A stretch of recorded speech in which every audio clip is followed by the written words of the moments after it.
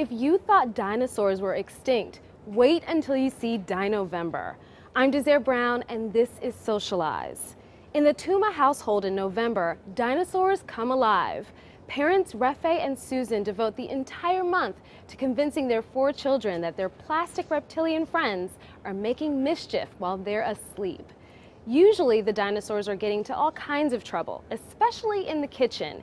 Here they are recreating the Ice Age and getting into the candy dish. Other times they're spray painting the walls or leaving notes for the children that read "human smell." Sometimes they're just doing what oversized reptiles do. At one point they even took up knitting.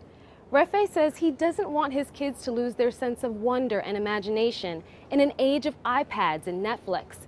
And now what started out as a family project has morphed into a blog and Facebook page with more than 250,000 likes. Look for the photos or share your own using the Dinovember hashtag.